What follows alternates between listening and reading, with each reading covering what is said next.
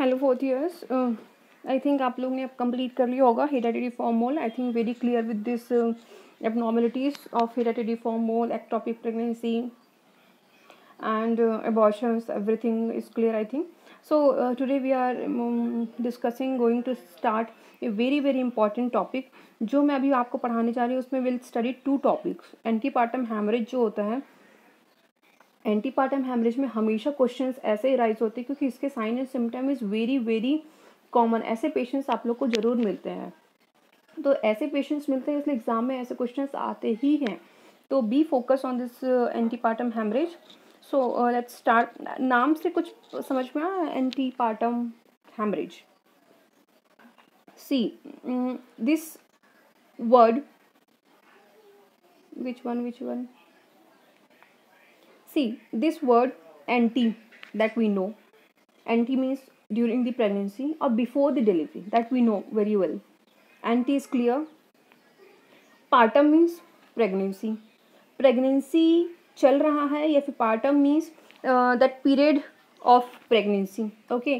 Hemorrhage means bleeding, blood out, blood होना, blood बाहर आना, that we call the hemorrhage. Okay, means there is a bleedings coming during the antepartum period or during the pregnancy, that we call the antepartum hemorrhage. Okay, and what are the causes, why it happens, that we'll see one by one.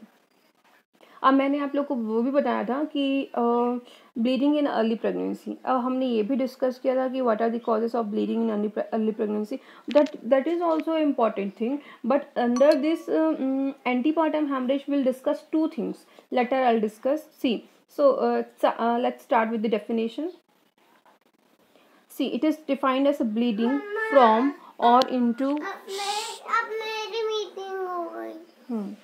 It is defined as bleeding from. It is defined. Sorry for disturbing students. It is defined as bleeding from or. Excuse me.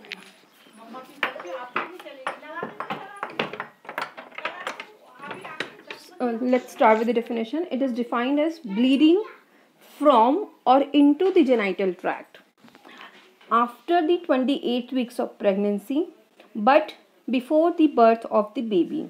The first and second stage of labor are thus. See, अब मैंने आपको there is slight differences in between the early pregnancy और जैसे मैंने आपको बताया था bleeding in early pregnancy. अब this is also a bleeding. Okay, understand the things what I am telling you.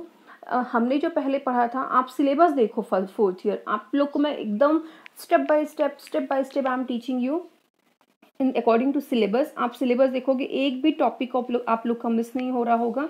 और आप लोग जब सिलेबस के अकॉर्डिंग चलोगे ना, तो यू विल गेट सेटिस्फैक्शन कि हाँ, हम सिलेबस वाइज बहुत अच्छे से जा रहे हैं। एंड यू विल बी आज ही, अगर जिसके पास नहीं है तो I will share in the group, और आप मुझे पर्सनल भी मांग सकते हो। I will share the syllabus, but please look at your syllabus कि सिलेबस में क्या चीज़ें हैं, क्योंकि ये जो टाइम आपके पास है ना, वो टाइम आपको कभी नहीं मिलने वाला है। और क्योंकि यू आर गोइंग बैच, आपके पास बिल्कुल भी टाइम नहीं। यूटिलाइज योर टाइम, जितना भी टाइम बचा है थियोरी निपटाओ, उसमें फटाफट रीड करो।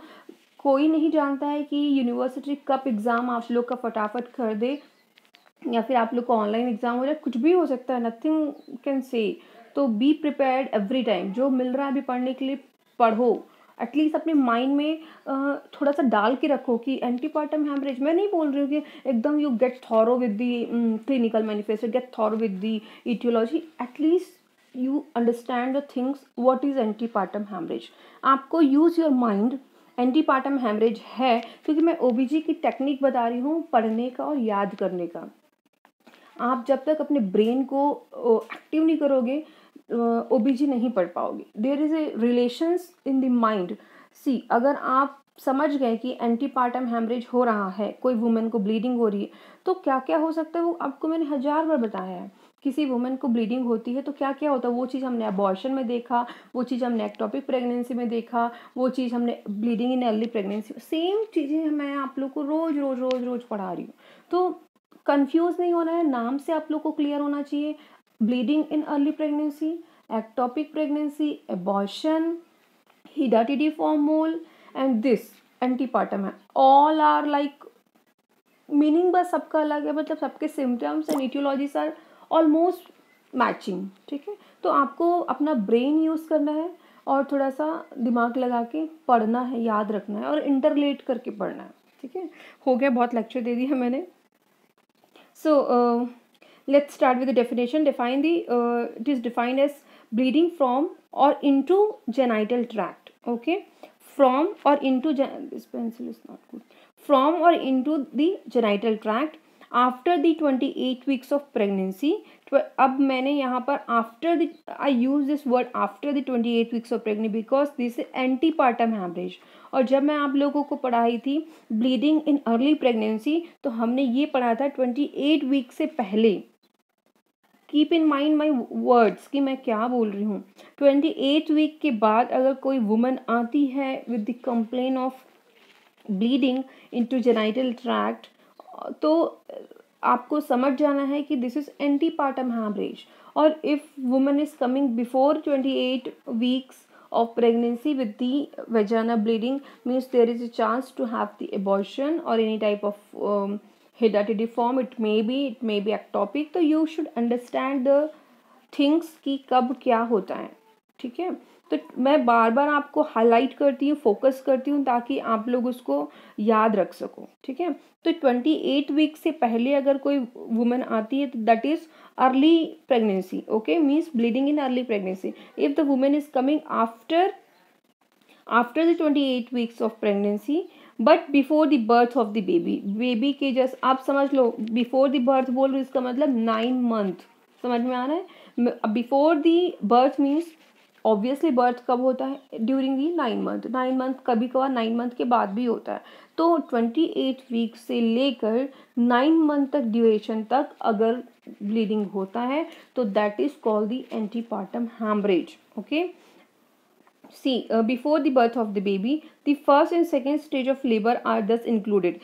Even in the first and second stage of labor, अभी आप stages of labor भी clear होगा आप लोग का। अगर first stage और second stage of labor में भी उसको इस टाइप के जेनाइटल ट्रैक्ट में ब्लीडिंग्स हो रहे हैं तो it is very concern topic. अगर ऐसा है तो बहुत ही आपको ध्यान रखना है उसमें, और you should be very aware कि कोई वुमन, मतलब अगर इस टाइप के कंप्लेंट्स आते हैं तो वुमन के साथ एबनॉर्मलिटीज होगी, she is not normal to have normal delivery, okay. So this was all about the definition. See the causes. अब what are the causes of antepartum haemorrhage, क्या क्या रीजंस हो सकते हैं। Just think on your mind. Before 28 weeks में pregnancy में abortion के कारण ब्लीडिंग होता था। नाउ यू जस्ट थिंक कि क्या रीजंस हो सकते हैं यार, मतलब व्हाई ब्लीडिंग कमिंग, क्योंकि अब तो बेबी भी मैच्योर हो रहा है, बेबी भी प्रॉपर ग्रोथ कर रहा है, प्लेसेंटा इज वेरी नॉर्मल। तो what would be the reason, क्या रीज़न हो सकता है अब ब्लीडिंग आने का। Think your mind. Now see placenta. अब placenta, if there is a problem in the placenta, there is having chance to get the blood, okay। placenta extra bleeding, wrong, I'll tell you in the next slide this causes is कुछ इसमें skip हुआ है। I'll share you the another slides for this causes of placenta, causes of antepartum hemorrhage, okay।